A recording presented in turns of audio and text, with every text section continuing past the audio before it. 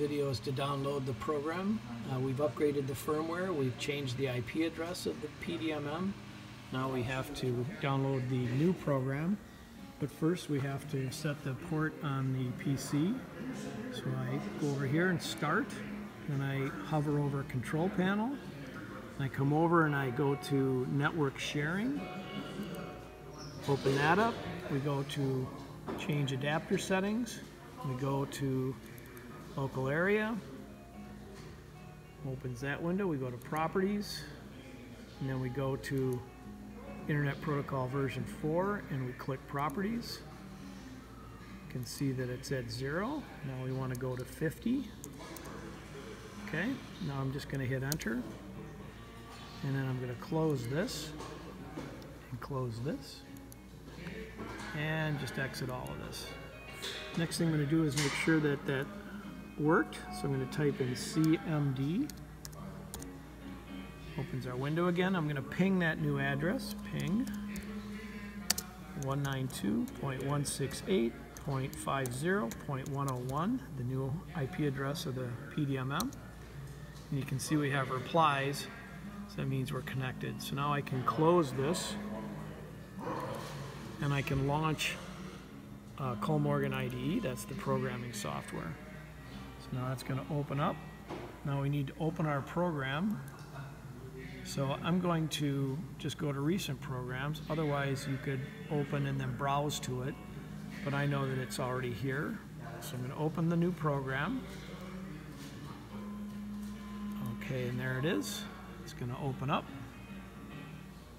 Wait till it completes opening. Great. Now I'm going to connect. Okay, you can see we're connected down here.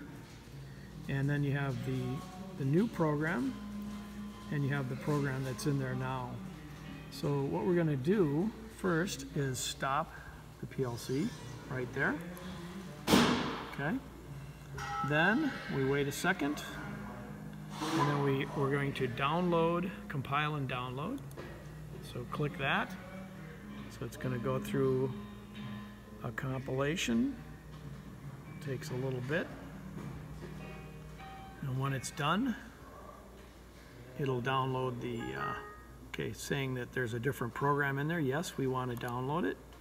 So we hit OK. And now it's downloading the new code. This can take a few minutes sometimes.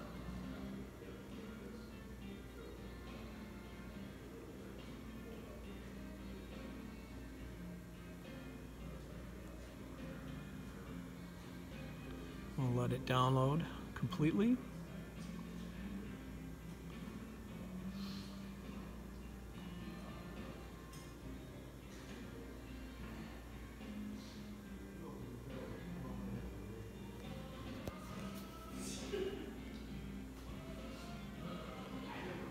All right, almost there.